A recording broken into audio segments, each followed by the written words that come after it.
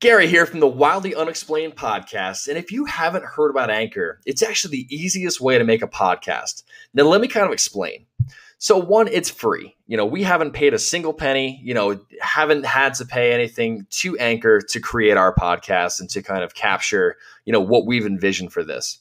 There's actually creation tools that allow you to record and to edit your podcast anywhere you are, right from your phone or even your computer. Anchor will actually distribute your podcast for you so it can be heard on Spotify, Apple Podcasts, and many more of the top listening platforms. You can also make money from your podcast with no minimum listenership. It's everything you need to make a good podcast all in one place. So go download the free Anchor app or go to anchor.fm to get started.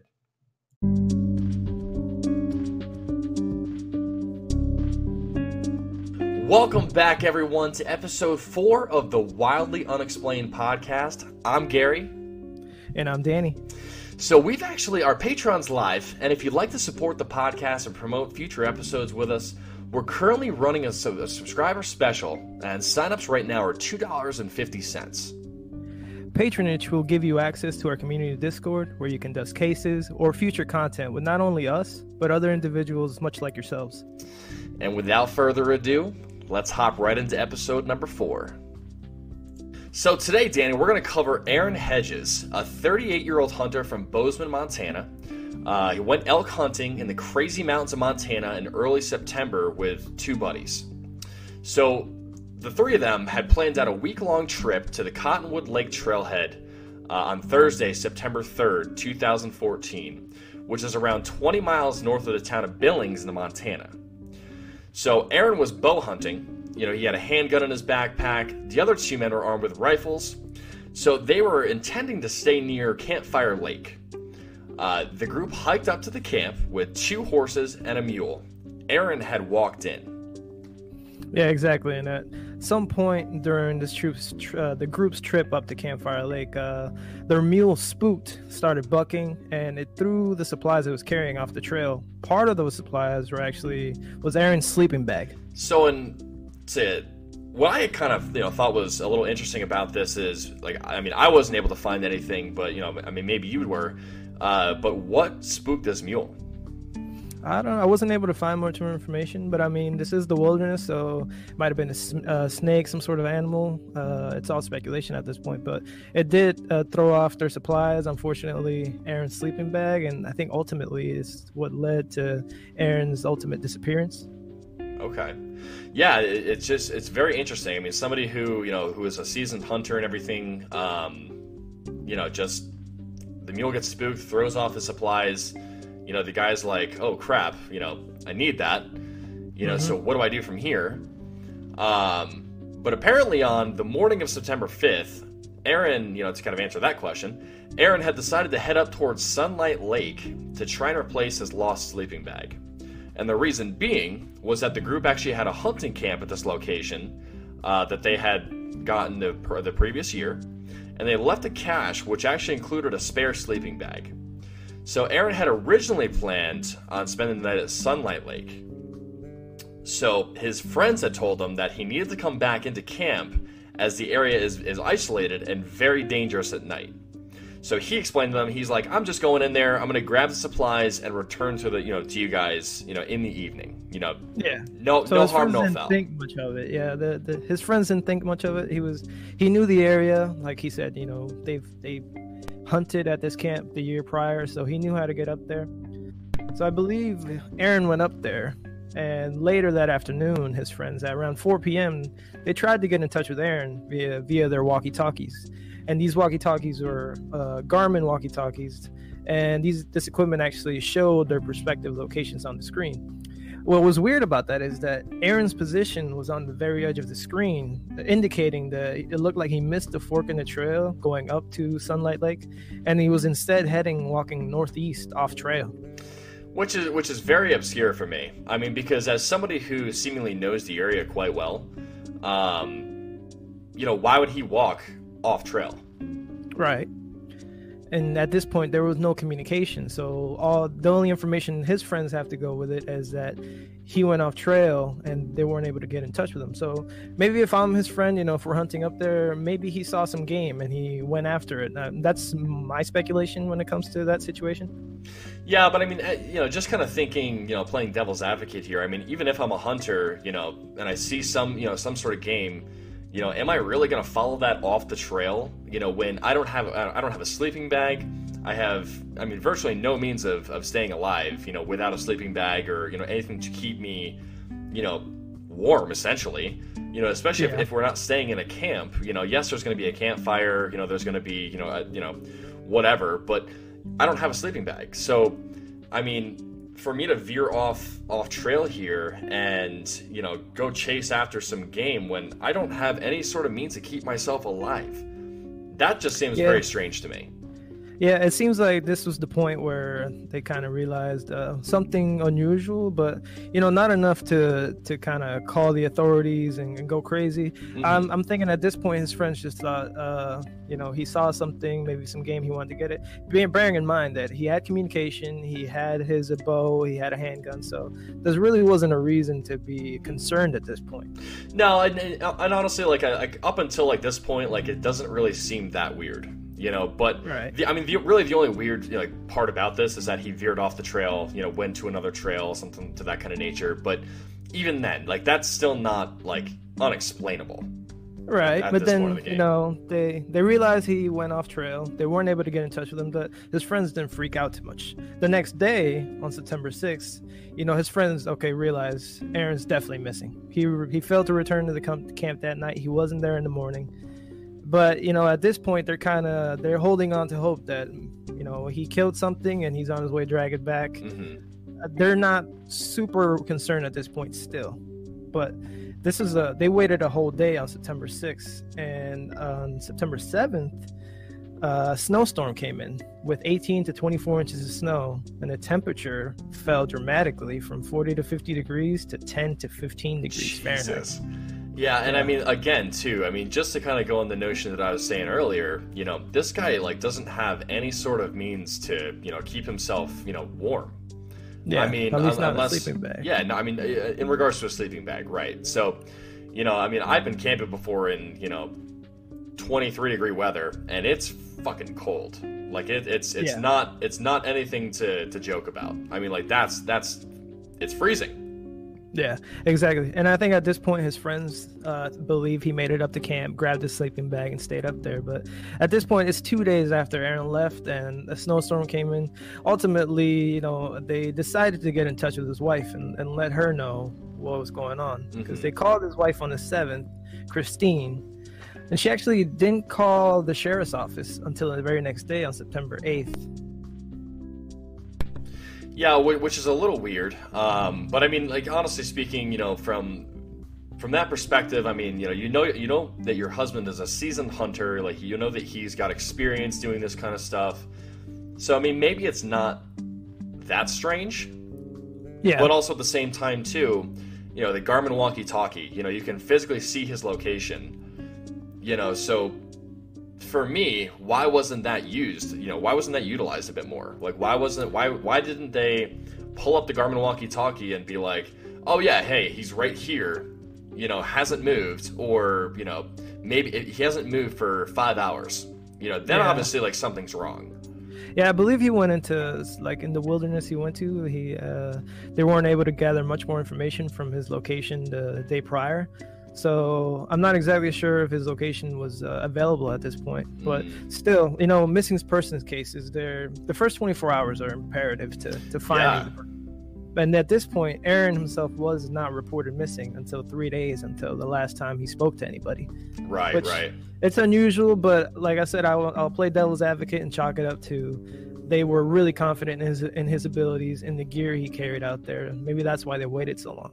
Well, and that's actually how they justified their decision, by saying that they had actually, looked for him, and that he was also armed and an experienced woodsman. So he knew he knew that area. He was an experienced hunter, very seasoned, knew what he was kind of doing out there, and that's kind of how they justified, obviously waiting so long, to say, hey, we think something happened. Right. And this was unusual for authorities, as Corporal Greg Todd, who headed up the Park County Search and Rescue, he was kind of unable to draw any conclusions at the time because, and I quote, "To me, that just seems too long to report somebody missing. I can understand if your buddy's missing, you can go out and look for him for a day, but after that, you need to get some help. I might have waited a day, he might have killed something, and it might have taken some time to get back up to camp. So I'll go look for him the next day, see if he needs help getting stuff out. But if you can't find him by the end of the day, you need to get the hell out of there and ask for help." So we can't really speculate on the second guess. The corporal said that people react differently to these situations, but we really can't understand the thought process of his friends. But I'm thinking it was overconfidence in his abilities.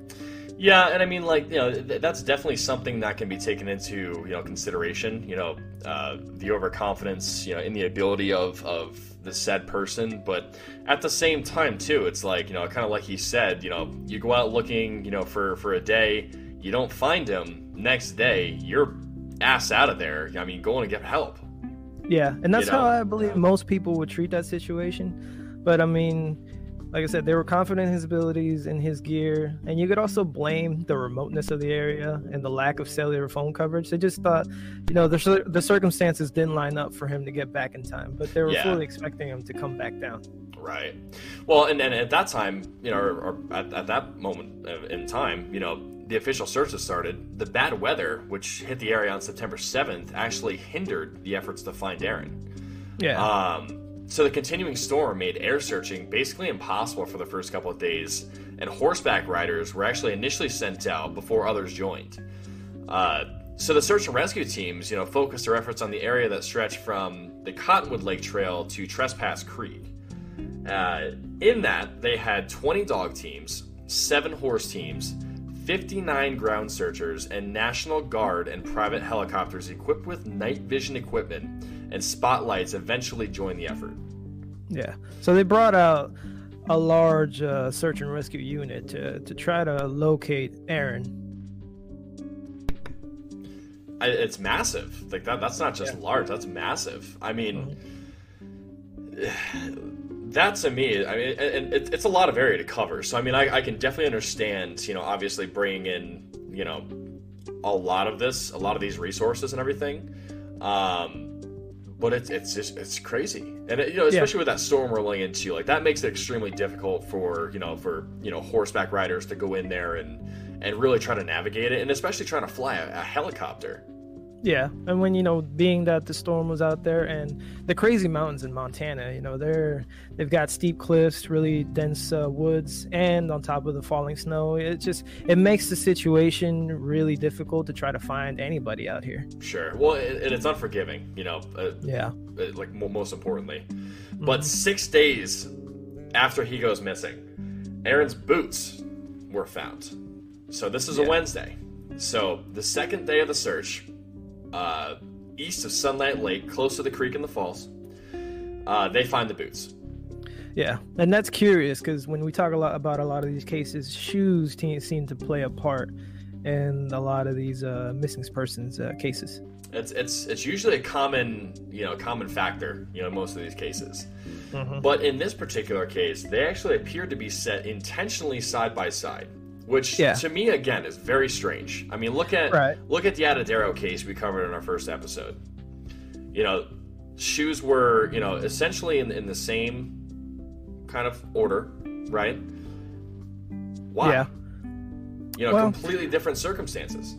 My speculation is because, they found the boots, and close by was a Camelback water bladder, and just off the trail was a fire pit with a partially burnt cigarette pack, a fire bundle, 2 waist belts from a backpack which had been cut off but were also located. But despite an extensive search, nothing else was found, and the 2 connected to the bladder had been removed, causing searchers to believe that Aaron had tried to drink water. I'm thinking at this point maybe Aaron was stuck in the snowstorm, and maybe potentially his socks and boots got wet, and he made a fire and he was trying to warm himself and dry off his boots. That's why I think potentially why he took off his boots, but it doesn't explain why he didn't put them back on. But keeping in mind that no trace of him is found at this area. Right. It's just his boots and some of his gear. So it would tell you that Aaron kept walking without his boots. Well, and I just want to touch on real quick too, like those details that we literally just said, just kind of go to to explain how experienced he is, as a quote unquote woodsman. I mean, so you've got a fire pit, you've got like the camelback, everything that he had with him was for survival means. Yeah. So obviously minus the sleeping bag, but this guy knew how to survive in these conditions, without having the sleeping bag.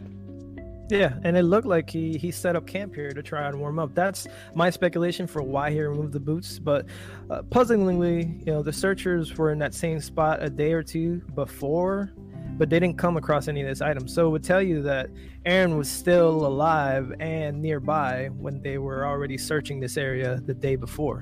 Yeah, well, and that's just very weird. I mean, just because like the items just miraculously appeared, 1 or 2 days later for these other searchers, and it's just like, all right, well, we actually combed this area, less than a day ago. Yeah, and we've seen that in some of these cases. It's kind of apparent. It's a little bizarre. So my 2 cents on that was Aaron circling around the area, and they just happened to miss him because keeping in mind a blanket of snow and a storm was covering this area. So granted, very difficult to find anybody, but just the fact that he was in an area that was already previously searched, it makes you wonder.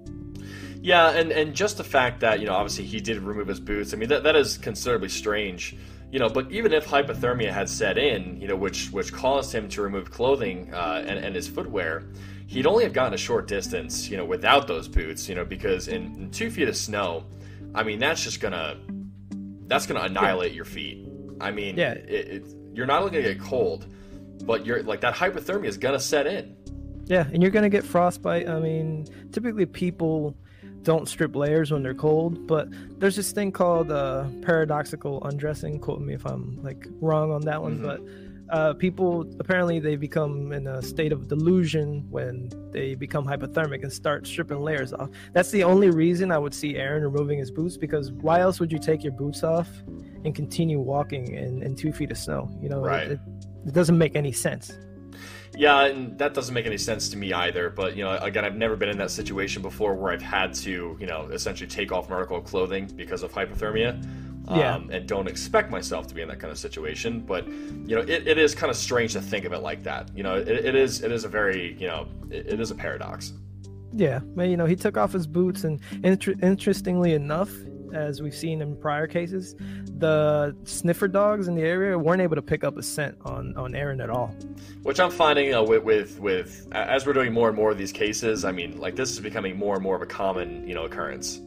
Yeah. But despite finding, all that evidence that we just mentioned, September 22nd, so 19 days after he goes missing, officials actually decided to scale back the search until they received more information regarding this case. Yeah, and at this point, the trail went cold. There was no more to be found of Aaron. So, they scaled it back. They just chalked it up to he disappeared somehow or another. Something happened, but they weren't able to find any more of him. Yeah. Well, what's interesting about this is that the following summer, June 22nd, 2015, around 9 months after the disappearance, Roger Beslanowicz, he was a butcher from Powell, Wyoming, actually came across Hedges' belongings while visiting relatives. So right. Beslanowicz had to wait a while whilst a relative was getting his fence fixed and everything like that. So with some time to kill, he was looking around, beautiful view, decided to go on top of a ridge. So after taking in the vista, Beslanowicz took a shortcut through a stand of timber, and he saw an orange hunting vest, as well as a backpack and clothing. Yeah, and as I recall, Beslanowicz, he was from out of town. He went to go visit a friend at his ranch in Sweetgrass County. And yeah, so he's not from the area. He wanted to get a better view, and he went up to the ridge. And ultimately, he went down. He took a shortcut through the stand of timber, finding the orange hunting vest, a backpack, and clothing. And at the scene, he found there was a bow, obviously the backpack, socks, shirts, sweatpants, and the vest. The backpack had holes in it, which, I mean, authorities assumed were caused by small animals. Wrappers from granola bars, along with other debris, were scattered nearby. Aaron's gun and driving license were also in the pack, so obviously that narrows it down to Aaron was at this point within walking distance from ranch. Yeah, and what's an interesting, kind of tidbit for me personally is that where this pack was found, he would have been able to see the house from there. So he would have been able to see that ranch. Yeah. So why didn't he go to the ranch? Yeah, if he was in trouble, if he was in trouble, why wouldn't he, get help? Because at this point, he would have been missing for a while. And we're left to speculate why he didn't, if he was even in a mental state to even recognize that he was a short distance away from being saved. I don't know. Yeah, so that area was searched after he found the belongings. Strangely, at the head of the ridge, there was a thermos cup and an open energy drink. So obviously, so he was here, and obviously, like there's actual evidence here to speculate that Aaron had been here at one point or another. Yeah, he would have been alive within walking distance from this civilization, from this ranch. Right. So August 8th, now this is 2016, near the ranch, some guests that were staying there actually found a skull underneath a dead tree. Yeah, crazy. So law enforcement was shown the skeletal remains of the skull, then began a systematic search of the area where they actually uncovered less than 80% of Hedges' skeleton, all within about 50 to 70 yards of the ranch. Yeah. The majority of the remains were concentrated in a 20-yard area.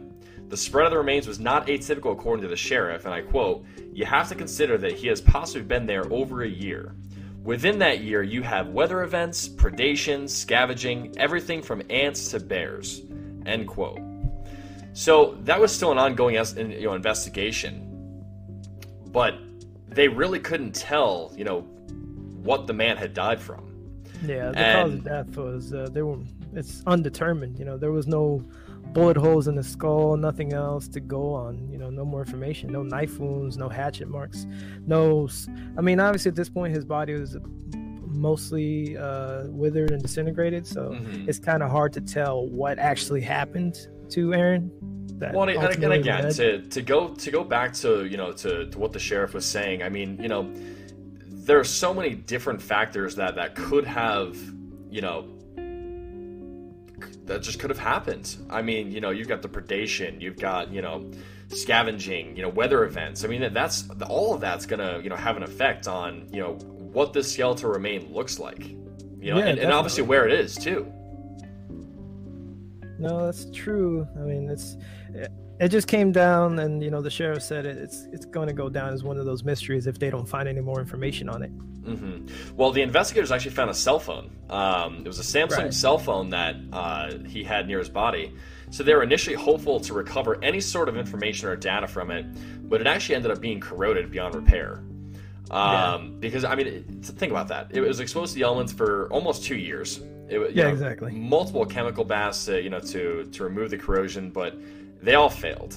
Because again, 2 years out in the wilderness. I don't really know, really any item that's got, electronic, I should say, that's going to be salvageable at that point. To the effect of it's going to be working again. Yeah, and it's unfortunate they weren't able to get more information, but in the perfect circumstances, it'd be hard to get anything out of that phone after so long. Right. Well, and that's what I mean too. You take any electronic device and you put it outside for nearly 2 years. And try to get it to work again. Good luck.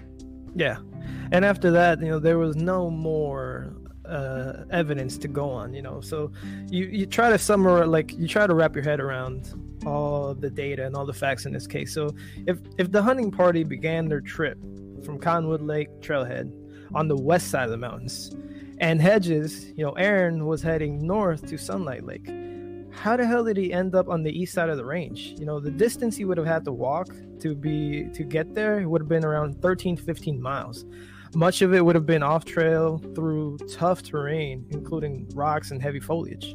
And this is all without boots, mind you. Yeah, the vast majority is without boots. Not to mention the big storm had battered the area. So the decision to travel east along that trail, it would have presented a considerable challenge for even the most experienced outdoorsman. Well, and again, I want to go back to that too. I mean, he had no boots on. So Yeah. that's for, that'd be a challenge for an experienced outdoorsman with boots.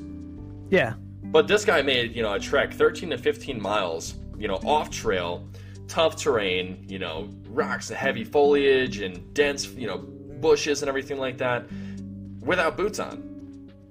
So this kind of baffled search and rescue. They would wonder, how can a man without boots walk in snow on his bare feet?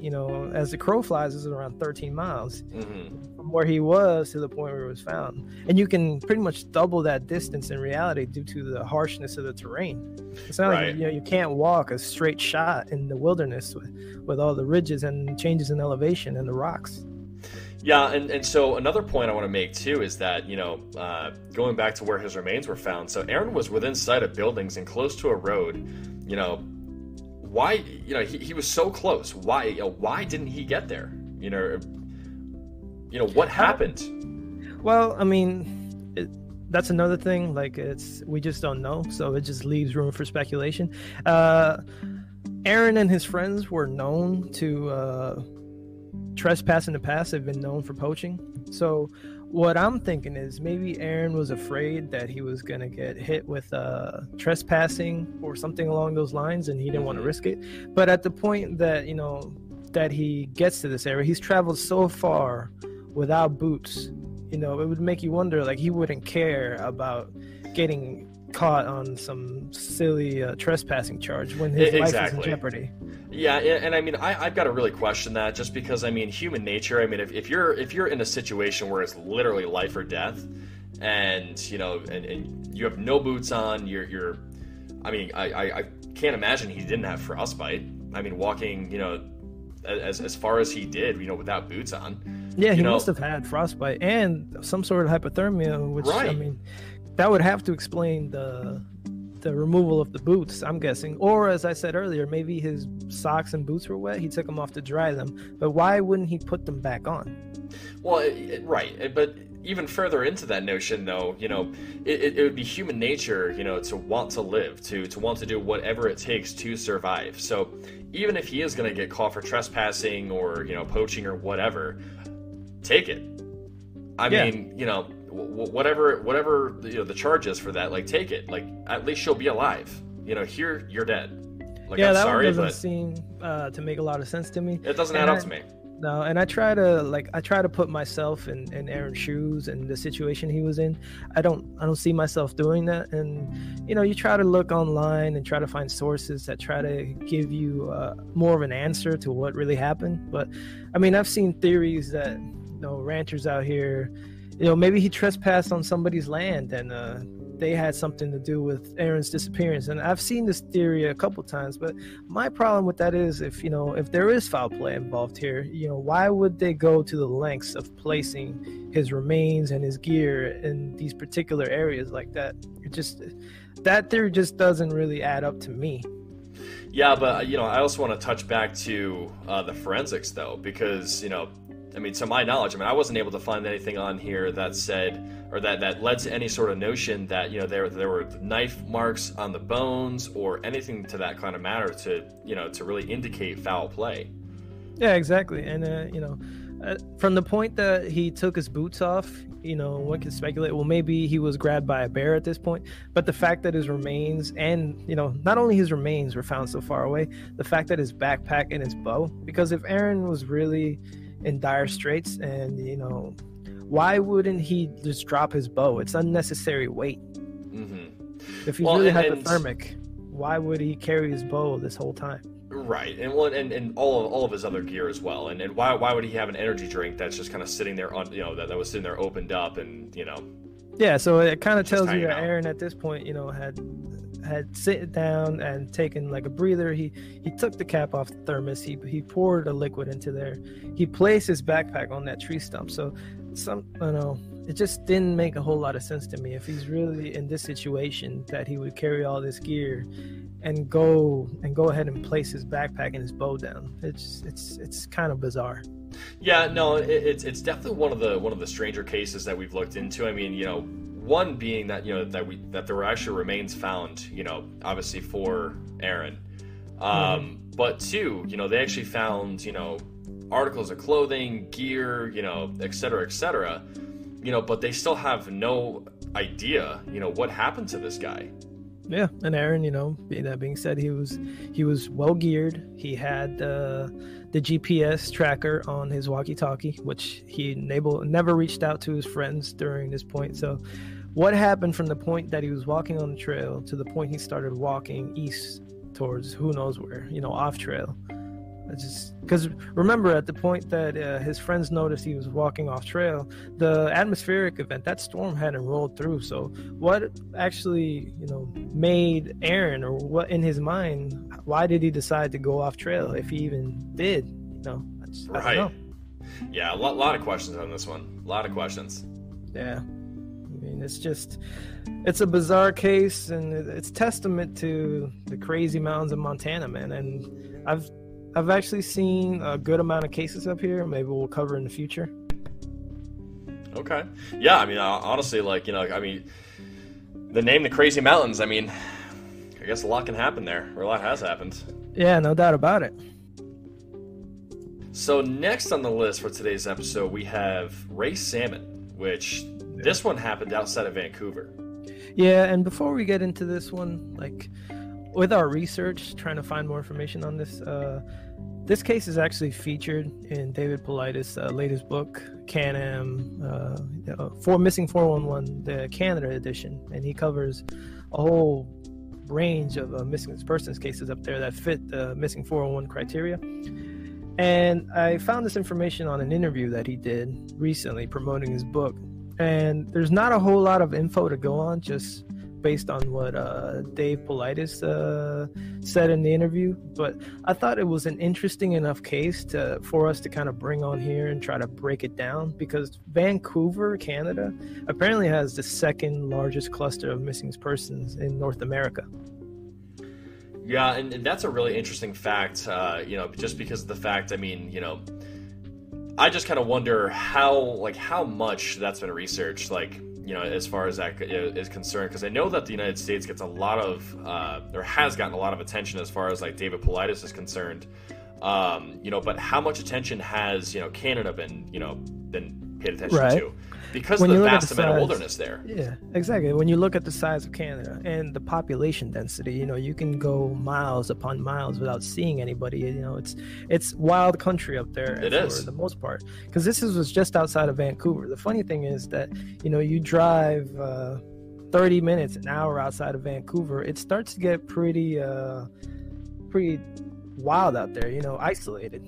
There's not a whole lot going on outside the major cities. Right. Well, and outside the major cities, I mean, you have, you know, small little townships and everything like that, but nothing extravagant, you know? Right. Mm-hmm. So this guy, you know, he goes out, you know, he went out with his dog, set up in a campground area, very remote and isolated. And again, you know, getting back to the whole, you know, it's wild up here. Yeah. Ray had actually planned to be there for about a week. You know, he had always taken his dogs as a safety precaution. Yeah, because keeping in mind, this is Canada, the wilderness. You've got all sorts of large game out here. So the fact that Ray always took his dogs with him, you know, tells you what he potentially could expect out there. You know, he was prepared. That's why he always brought his dogs with him. Yeah, and honestly, I don't know if I blame him. You know, dogs are a great deterrent, you know, whether it be for, you know, for an animal or for even humans. Yeah. You know, I mean, I've got a dog myself, and, you know, anytime somebody ever, you know, knocks on the door, or, you know, she hears somebody outside, she barks and she alerts me, and that's how I know, hey, somebody's outside my door. You know, so yeah, it's a great, you know, like I said, deterrent. Yeah, no doubt about it. And, you know, apparently he's done this before, because he told his wife he was going to be up there for a week. He took his dogs, but apparently on the third night that he was there, on the campground nearby, people reported hearing gunfire. So, I mean, strange, but maybe not super strange, but it's pretty isolated. So the people actually, they called it into authorities. They called in the RCMP, which is, I had to look this up. The RCMP is the Royal Canadian Mounted Police, right, to investigate. Yeah, oddly enough, or unoddly enough, they arrive on the scene. They don't find or see Ray. His dogs are inside the camper, and after searching the area, they actually find a pile of clothing that's right near the lake. Yeah. So the lake is located a couple hundred yards from his camper. Obviously, it's odd because it's cold. I mean, it's real cold out. Yeah. So thinking about that fact, so his dogs are in the camper, and there's a pile of clothing in the lake. Why would Ray leave his dogs inside his camper if he was planning on stepping away? Right. And why would he strip down and did he take a dip in the lake? It's freezing cold. That part didn't make a whole lot of sense. Right. And that just tells me, I mean you enter that lake, I mean you've got a couple minutes before you get hypothermia. Yeah, so nothing would tell me that he would go in the lake to strip down, go in the lake and take a swim. That makes no sense. Right.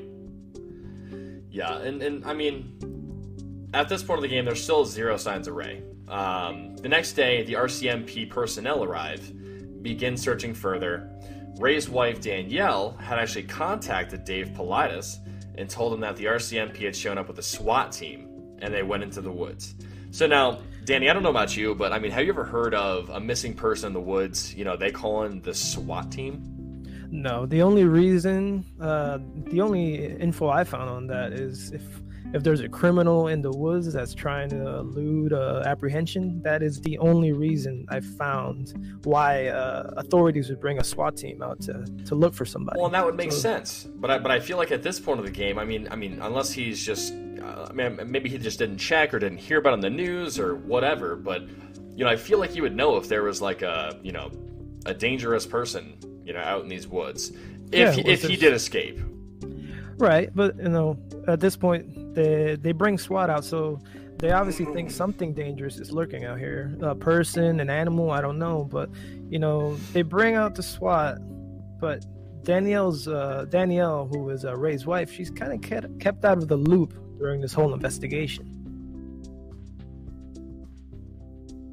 which is weird. Why?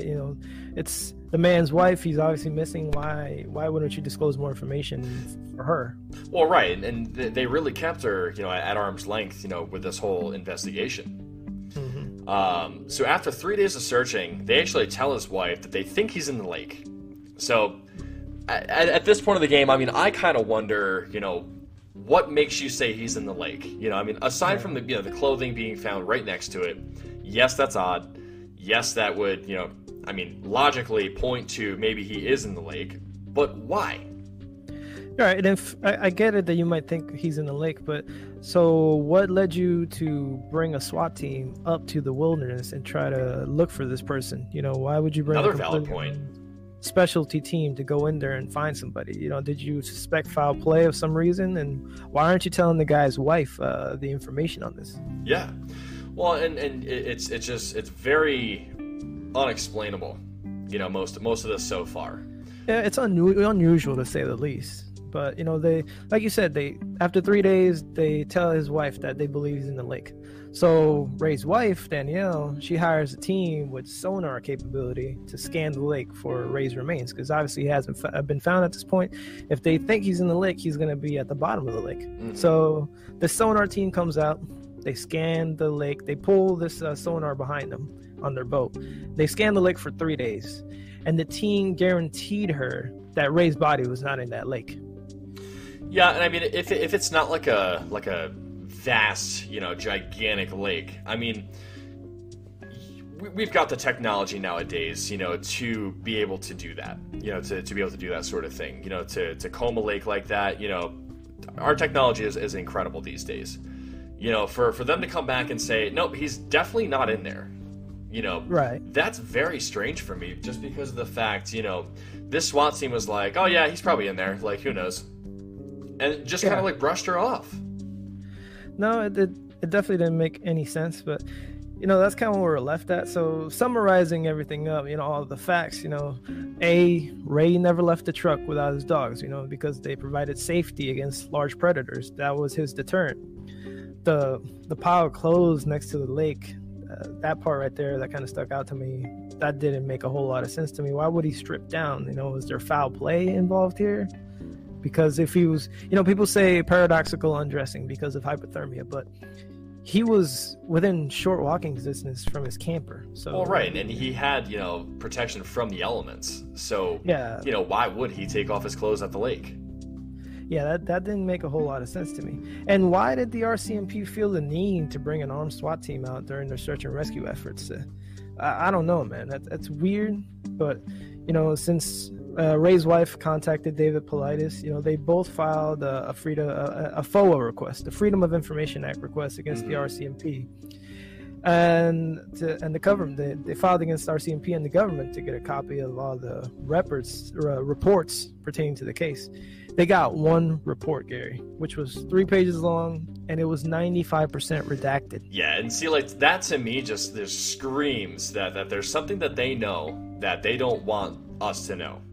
Yeah, they told his wife that they can't release information on that case. So, what is it? A sensitive criminal investigation? Is there something they don't want the public to know? But that's all the information we're left with on that case. I mean, that's what I would that's what I would be led to think. I mean, that there's something that they know that they don't want the public eye to figure out or to know.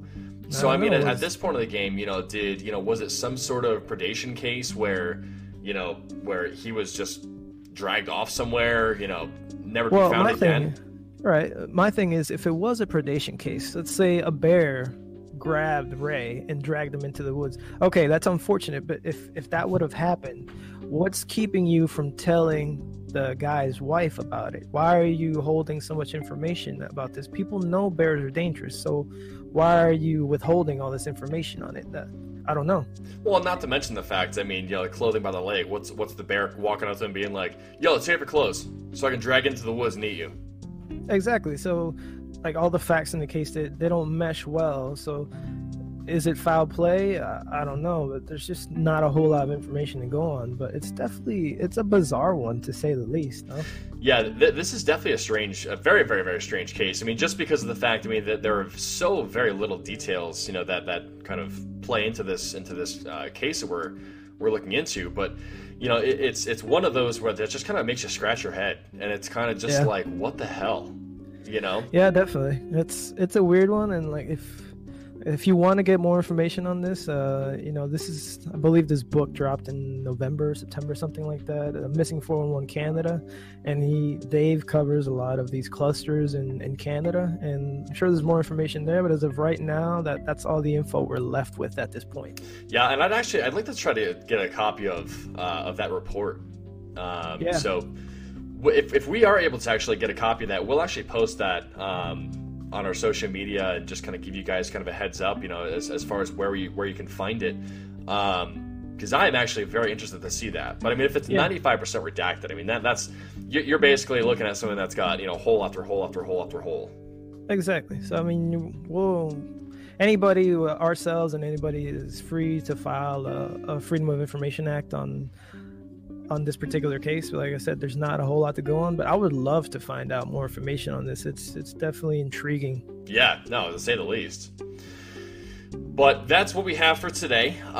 So, just kind of going back to it, if you guys have any sort of cases that you want us to look into, or any like unexplained events that you have or that have happened to you, or whatever, please feel free to reach out to us, the Wildly Unexplained at gmail.com.